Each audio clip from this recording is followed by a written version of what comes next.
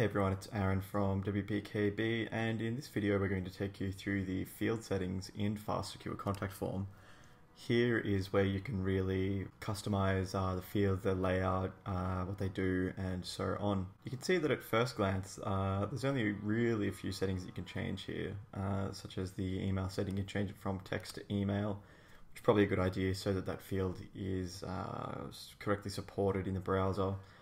What you can do though is actually click on show details on any of these forms, and you get a ton of customization options here, such as changing the name field format. So you can see here it's just a name. You can change it to first name and last name if you prefer that, or even include a middle initial or middle name, but for most people just using that name field as the name is just fine.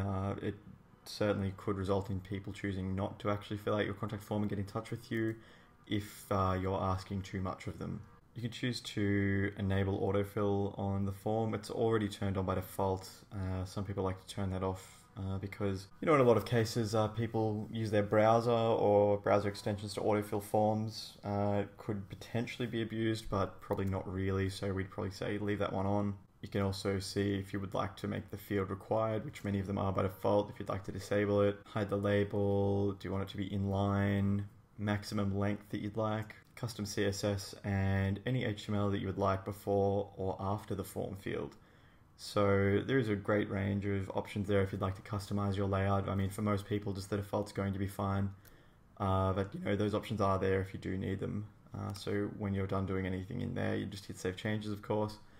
You can also use this area to delete fields. I've added this field, new field, in just earlier. And if I'd like to delete that, I can just go down to the bottom, hit delete, click OK, and that's gone now. But until I actually click Save Changes, those changes won't be updated on the website. Here you can also change where the forms lie. So if you note, you just hover your mouse over that top area there, it turns into the 4-directional arrow icon, and then you can just drag what you want into the place you'd like.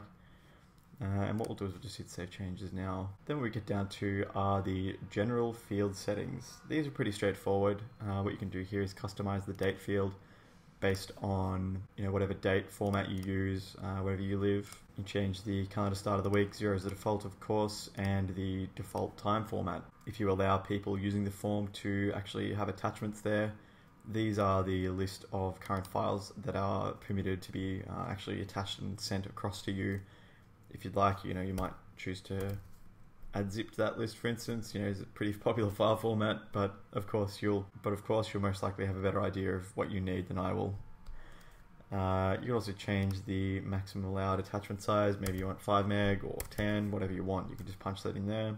And the penultimate setting here is to enable users to send HTML code in the text area field types. I think that can be pretty handy. If you have a technical sort of focused website, maybe there's something wrong or someone has a question, it can be handy for them to be able to have a little HTML in that email message. And finally, we can choose to preserve the message field spaces. That just means that when an email is sent to you through the contact form, if you turn it on, of course, it will appear in your email pretty much exactly as the particular person has submitted it. I think that's a really cool feature to turn on. So we're done making changes here. We'll just click Save Changes now. And that brings us to the end of this video. Very straightforward. We've just gone through the field settings, showing you how to easily customize the fields, how you can really drill down into some detail there, and just covering the general field settings as well, which mostly pertain to the actual behavior of that contact form. If you have any questions about what we've done here today, please feel free to ask in the comments below.